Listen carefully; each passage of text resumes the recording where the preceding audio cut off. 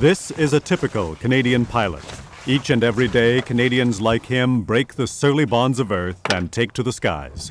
Cautious and methodical, he is representative of the over 40,000 licensed pilots who make up Canada's general aviation community. Zulu, and the runway has been swept. Check that next rate, remember to join. Once airborne, they travel great distances over inhospitable terrain through difficult weather. And sometimes, because of unforeseen mechanical problems, sudden changes in atmospheric conditions, or human error, their lives and the lives of their passengers take a sudden turn toward disaster.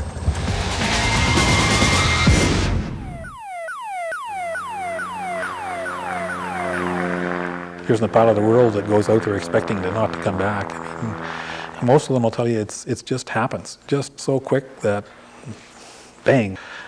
Something goes wrong, or they do something wrong, and the next thing they're on the ground and wondering how the heck they got there.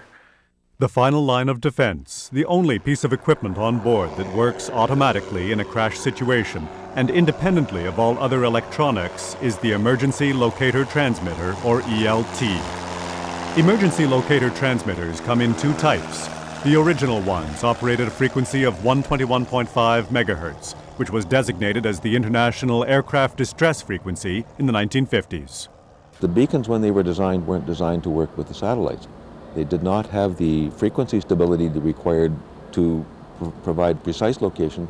The frequency wanders a little bit so that you can't come up with a perfect position with one satellite pass. And so it really messed up the position finding. The second model sends out a digital signal on an entirely new frequency, 406 MHz. It was developed to resolve issues where the 121.5 fell short. The 406 are better in every possible aspect you can think of. They give you instantaneous detection. We know where you are, we know who you are, and we know how to find you. Whenever an ELT is activated, the signal is transmitted upwards, hundreds of miles, to an Earth-orbiting satellite.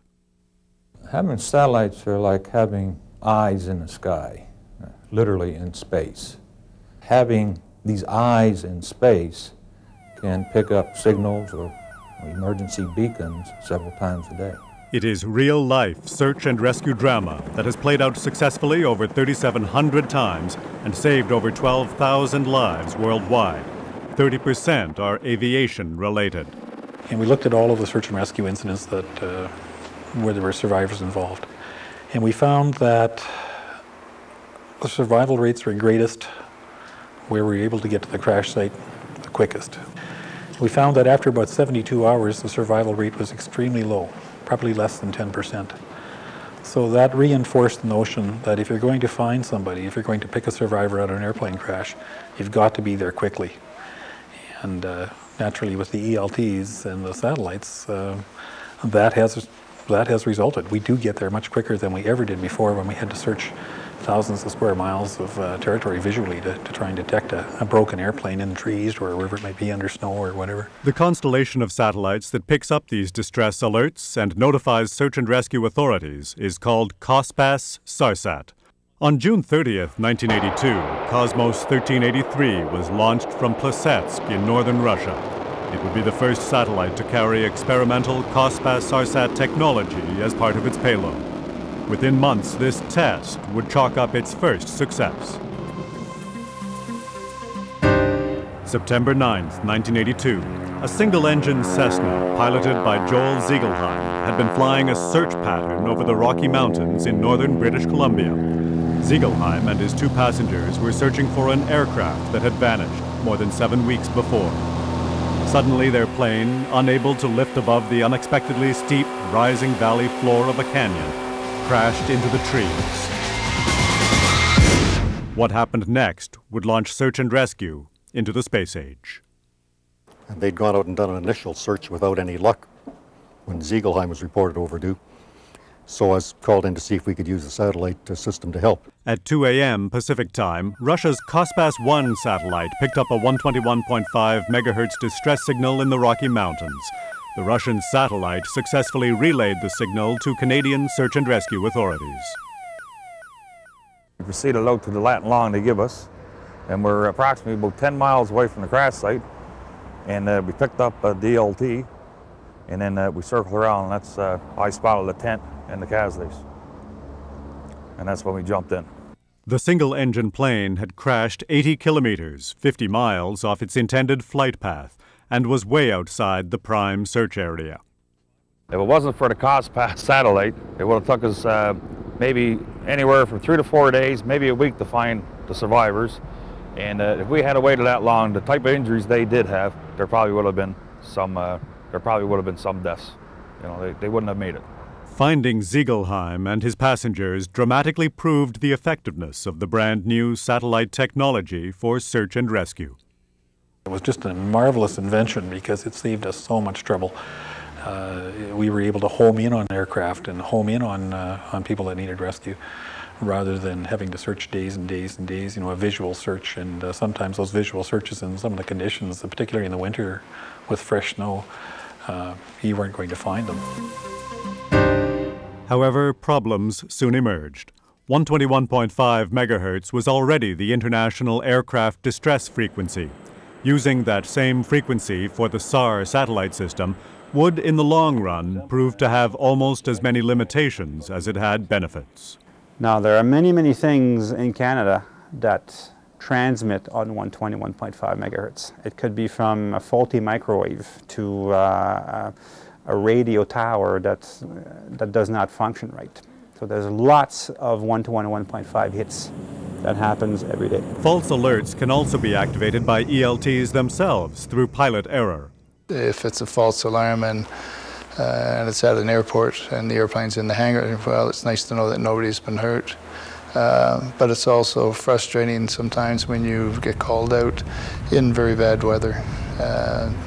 And you find out that an ELT had been taken out for maintenance and was not secured properly, and now it has triggered the search and rescue resources. In fact, 97% of the alerts received by rescue authorities on the 121.5 frequency are false alarms.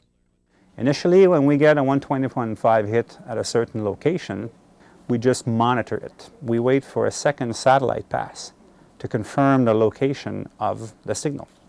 Unless we have other evidence that an aircraft is overdue within the region where the detection is, then we will launch resources right away. They contact NAV Canada, the agency that keeps track of planes that are in the air.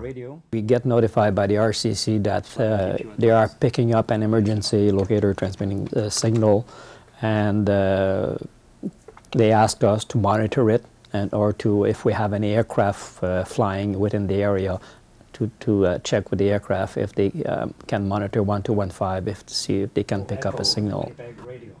Flight plans or flight itineraries gives us most of the necessary information required to start the communication search. So flight plans and emergency locator transmitters are both important tools to find a missing aircraft. Would you monitor frequency 121.5 to see if you hear any ELT signal? All this takes time. Valuable hours will pass before the 121.5 emergency signal can be declared real, and the incident becomes a SAR case. Go ahead with the instructions. Okay, the ELT signal is at 49.25 and 96.30. One volunteer group they turn to is CASARA, or Civil Air Search and Rescue Association. CASARA is called out whenever the D&D needs the assistance, and we provide it in two formats, either providing spotters for the military airplanes, or we use our own aircraft to provide an initial response to local incidences. We will call out our crew and ask them to come out to the airport, prepare their tasking sheets, get the maps plotted, search areas plotted, and then we'll launch and liaise with the Rescue Coordination Center as the search progresses. You see where the drop hit? CASARA pilots and spotters are made up of volunteers from the aviation community who do everything they can to go to the assistance of fellow pilots as well as people lost in the bush.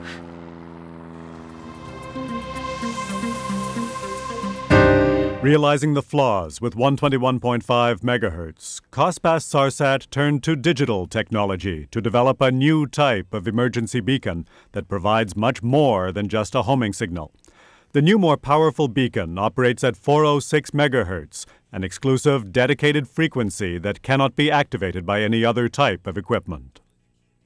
Well, a few bits at the beginning of the distress message identify it as being from a 406 MHz distress beacon, and the ground receiving systems check for those, and if those bits are not in the message, then the system does not detect that as a distress beacon. There's also a significant improvement in accuracy. For 121.5 beacons, the older beacons, the accuracy is generally good to 12 to 20 kilometers. For searchers, if you had an accuracy of 20 kilometers, you'd have to search an area the size of a city, so it's a large search area. If you're searching for a 406 beacon, which has an accuracy of 2 to 5 kilometers, the search area corresponds to maybe a neighborhood in a city, so it's a much smaller area. And there's another improvement. With the 406 beacon, you're going to be detected immediately. As soon as that signal goes off, the geosynchronous satellites or the orbiting satellites are going to pick it up. And they're going to be able to give a position to the search and rescue centers within literally minutes of that ELT coming on the air. It takes all of the search out of search and rescue. The RCC can then direct an aircraft to a position on the ground. That's where you are. They're going to be over your head within hours. It's quick, much sooner than if you had a 121.5 beacon. And if you're badly injured, it will make the difference between you living and dying. The 406 MHz system has another technological edge, one that helps rescuers determine almost immediately who is in trouble. Encoded in that digital signal is a unique number, unique to that particular beacon. And if that beacon is registered, one can correlate the owner of that beacon, a telephone number to call, and so on and so forth, a type of boat it might be on, a type of aircraft it might be on, and get an understanding by a phone call of whether a real distress is occurring or not. By 2009, the old 121.5 MHz frequency will be phased out of satellite processing. After that, the 121.5 beacons will no longer provide satellite alerting capabilities for their owners. For 121.5 users, search and rescue will be set back 20 years. What it means is basically we're going back to the era of between 1972 and probably 76, 77, when somebody with a 121.5 beacon can be detected by another aircraft but won't be detected by satellite. And so once the satellites are not there, you're asking people to go and do basically a visual or electronic search for you. And quite often that involves bad weather at night, and whether it be Casera, whether it be the search and rescue guys who have to go out and try and detect that ELT or to try and find you visually, you're putting them at risk by not having the best equipment available to save your life, compared to what you would be doing if you had a 406 beacon. In Canada, at least 47 people have lost their lives as a result of being involved in search and rescue missions. One tragedy in 1986 was especially difficult and heartbreaking. A light plane carrying 2 people went missing. A second plane with 3 people on board went searching for the first aircraft and also disappeared.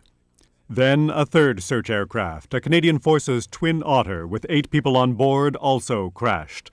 The search would be in its 20th day before all 3 aircraft were discovered. There were no survivors. SAR authorities have much more confidence in the digital technology. 406 beacons have a large advantage over 121.5 beacons in that we know where the beacon is, and just as importantly, who owns the beacon. And what that does for us is allows us to solve a lot of false alarm cases prior to launching the aircraft. 406 MHz digital technology has already proven itself reliable and effective. It has been successfully used in marine distress situations for more than 10 years. On April 5, 1999, Claude Bistoquet learned the true value of his 406 MHz emergency beacon. While crossing the Atlantic, 650 nautical miles off Cape Cod, Massachusetts, His trimaran, the Acapella, caught in a storm with heavy seas and 60 to 70 knot winds, suddenly capsized. He and crewman François Forestier found themselves in desperate trouble. The United States Coast Guard, with Canadian SARS support, responded. There was no way for them to signal for help, even though they had all of the latest electronic equipment on board. But what they did have on board was a 406 megahertz EPIRB. Using this system, we were able to nail down the time and the place. We knew where they were, we knew when they lit off that beacon, when it was picked up by the satellite, we knew the name and full description of the vessel, and by the time we were able to talk with their family, how many people were on board, their experience level, the fact that it was a watertight compartment, and all this other information. When we arrived on scene, we deployed both rescue swimmers into this 25-foot seas. They swam to the capsized vessel. The two personnel popped the hatch, the two French citizens. They climbed out, very cooperative. They were both harnessed up, one after the other, lifted up to the helo. They had mild to moderate hypothermia and otherwise were in very good condition. And so, as we say in the cost-best SARSAT and search and rescue business, 2 lives saved. Because timing is so crucial in search and rescue operations, the 406 megahertz system provides a huge technological upgrade. Take the case of Benoit Boulet. In May of 2000, the helicopter pilot found himself alone and seriously injured on the polar ice near Resolute Bay in Nunavut.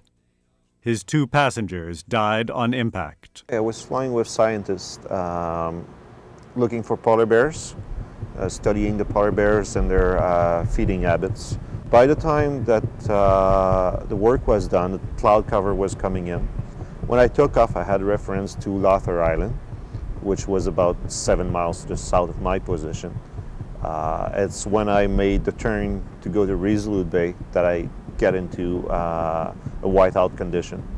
Then I tried to turn back to Locator Island, but during that turn, I hit the ice.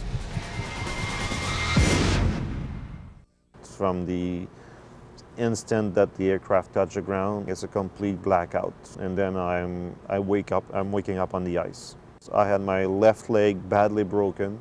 I had my right ankle broken.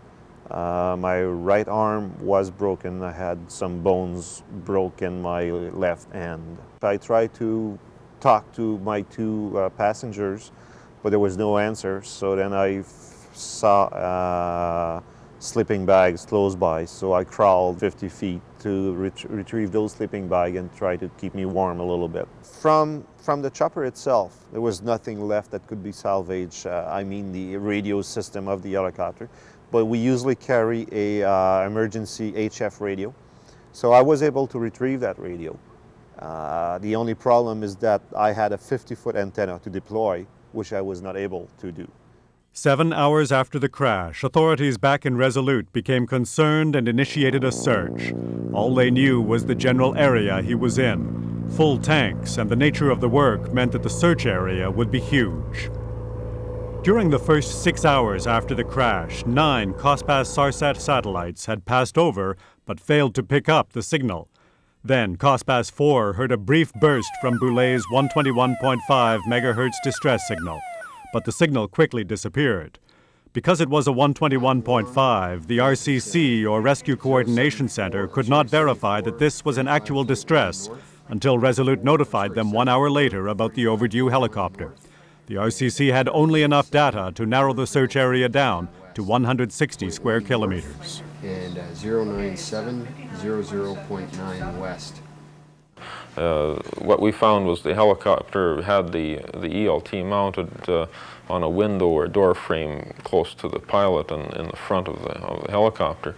When the helicopter struck the ice, these components were basically pulled apart and severely damaged. So the unit itself was disconnected from its antenna, and it was basically turned upside down, and it was buried in the snow. It was not doing very well, but it was doing enough that we could tell it was functioning, but it wasn't able to get its message out. Searchers were not able to home in on the signal because it was neither strong enough nor long enough, even though it returned briefly a few more times. 10 more hours would pass before the pilot was found. Things would have been different with a 406 beacon. Well, the 406 beacon transmits a signal about 100 times more powerful than a 121.5 beacon. So even if it were damaged, it still would have likely been picked up several hours earlier, and this would have allowed the rescue efforts to be initiated much earlier. You think about your loved one, my girlfriend, my son, my parents. You think you don't want to die there. 13 hours after the helicopter went down, a twin otter spotted Boulay semi-conscious, huddled among the wreckage. There's one plane that flew probably less than 2 miles from me, but couldn't see me.